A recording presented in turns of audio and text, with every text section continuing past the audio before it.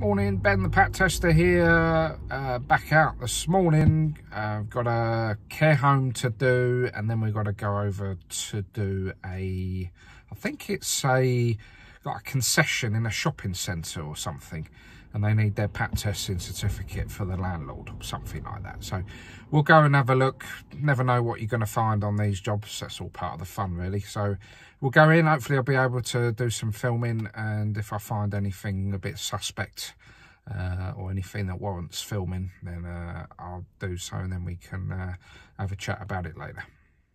So we're in a care home this morning.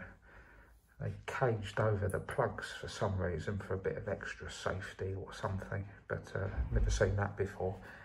So we've taken the screws off. We'll test the TV that's up here, but also you can see there's an extension lead there, and it runs all the way up the trunking, and it runs all the way in here through there. Done a very good job of it.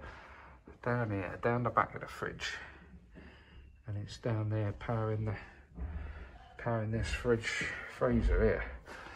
I mean, they've done a pretty good job of it, but it makes it a bit of a nightmare to do a Pat test.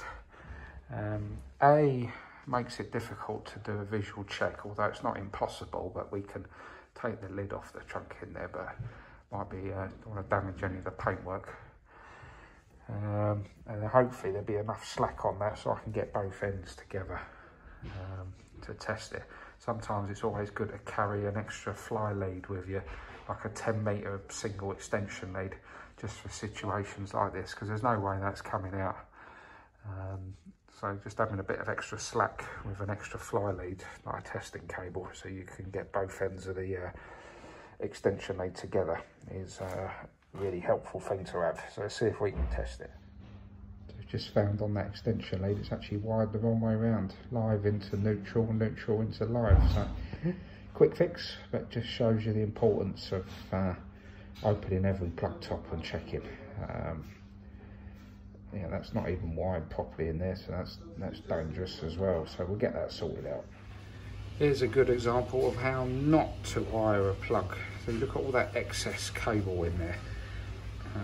That is not how to do it at all. That's quite funny, really. But I don't know who thinks that's acceptable. Obviously somebody does, but we'll get that changed out, make it a bit safer. So we finished that job in the care home.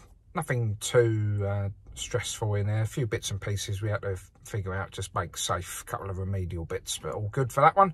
On to the next job now. I've got to go and do a concession in a shopping centre. See you in a bit. So here we are, look at this. We're on like a concession in a shopping centre, and he said it's all in this cupboard. So look at this. Go in there. It's all up the back of the cupboard. There's an extension lead up the back. There's a pile of cables down there. And the guy said to me, the only way getting in there is to crawl in. To be honest, I think I'm going to have to do it, because to do it properly, I'm going to have to crawl in there and undo those bits. But I'll tell you what, this job is certainly different every day. So I've managed to get some access in here. I mean, this is a joke down here, but it's so tight. I've managed to, the extension leads go down here, and then there's two that plug in down here, and they're all daisy chained, and it's not great, but I'm doing the best I can here. But certainly that one down the back, apparently the previous Pat tester crawled in the cupboard. Well, he must have been a lot smaller than me, because I'm 6 foot and there's no way I'm going to get in there. Gonna have to just leave it. I don't like leaving it, but there is no other way into that cupboard, not without taking out these shelves. Sometimes you'll come across jobs like these, and you know, you don't want to leave stuff like that. You want to do the best job that you can, but there's no physical way of me getting in there. I'll have to see whether they can open up that back panel, come back another day. All fun and games in the day of a Pat tester.